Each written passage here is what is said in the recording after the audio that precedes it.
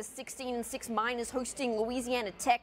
Crowd on their feet. That's because the Miners have a set point here, up 24-17, and kills don't come any more perfect than this from Danica Washington. Miners up 2-0, and they would cruise to a straight set victory here. Match point, and check the scoop and spike from Torrance Lovesey. The diving one-hand scoop and save, and Alianza Dali just puts it away. That right there is a scoop of ice cream for the team, and even better, the Miners' 6th straight win as they remain undefeated at home this season.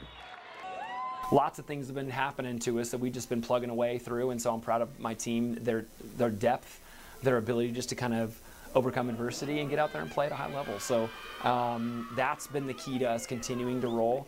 We're really focusing on the end of the year and focusing on bigger teams that we're trying to move forward to, but it's a battle each week. We focus on each week as we keep going, and each win makes it like our energy, our competitiveness, like everything like that just get more and more progressive. Miners sit in second in CUSA and play at Middle Tennessee next week.